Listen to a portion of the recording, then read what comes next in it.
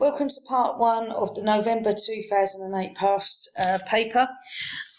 So what I'm going to do is upload as many past papers as I can, instructions that you will need to follow. Now, you will find these files on Moodle. If not, click on the link in the description, which will take you to the files that you're going to need. I do believe these files are from ICT Lounge. So, right, what we're going to look at now is emailing. Now, I doubt email is going to come up in the 2016 exam because you don't have access to the internet. So, but just in case it does, obviously we're going to follow this through and you will be using your school email to do this. So the first part of the question says, you work for a company called Hot House Design.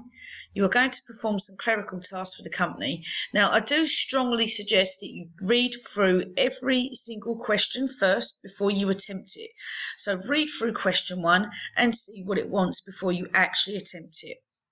So, prepare an email message to be sent to design.h@cie.org.uk, which contains the subject line November 2008. So that's the subject line.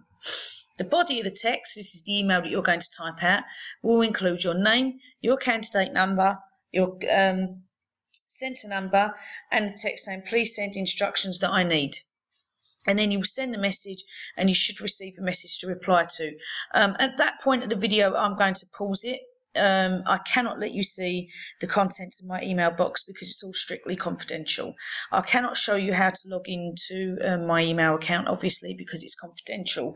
But you will need to log into your student account and you will need to select new for a new email. So I'm going to open up the email now. Okay, which is here. So I've already got this open. As I said, apologies, my email box is highly confidential, so you cannot see the contents.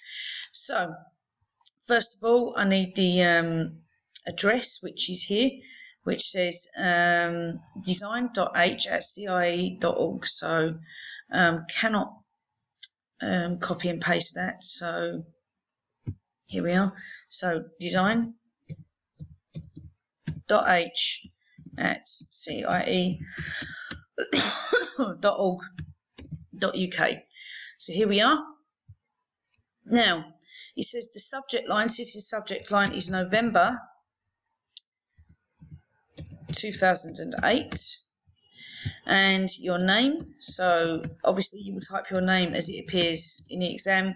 As I said, don't type any silly nicknames or any silliness like that. I know it sounds obvious, but you'll be amazed at the people that do it. So I don't want to see your name, your first name, for example, and then you put a nickname in inverted commas and your surname. It's your exam. Please be sensible. So candidate number. I just make mine up. Obviously, you will have yours. And centre number, which is the school's number.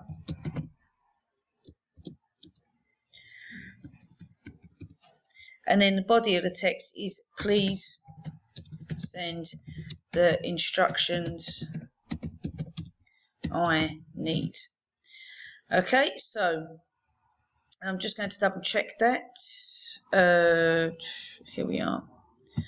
Right, so it says design.h@cie contains the subject line November 2008. So I've got my name, my candidate number, my centre number, and please send the instructions that I need. So I will send the message and I should receive the instructions that I need. Okay, so I'm going to send this message and pause the video now. Okay, because as I said, I'm not allowed to show you the contents of my inbox. Okay, apologies. Right, the email doesn't send, which I kind of guessed it wouldn't, but you would be expected to reply. So you would reply to Design House, you would copy in info and blind copy sales.ictt, and subject line would be annual report, and your message text would be your name, and you would have to attach the file that you require. Okay. Okay, so if you used to reply to the email, then you would put in the to section here, and then the copy section would be here. Okay, so Obviously, as I said, I cannot show you the position, basically how to do it really because of confidentiality.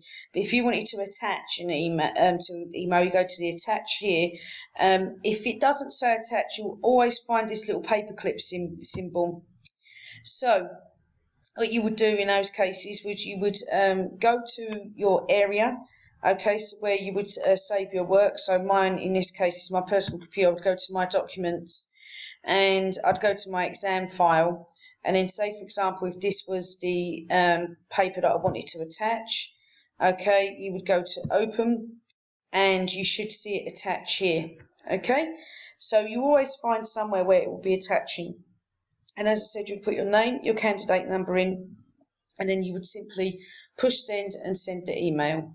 Okay, so that's that first part of the exam done there. Like I said, sorry I couldn't show you any more. But this is a past exam paper, so that may not happen. Okay, right. So please click on part 2. So we're going to, I think, move on to, I believe, databases.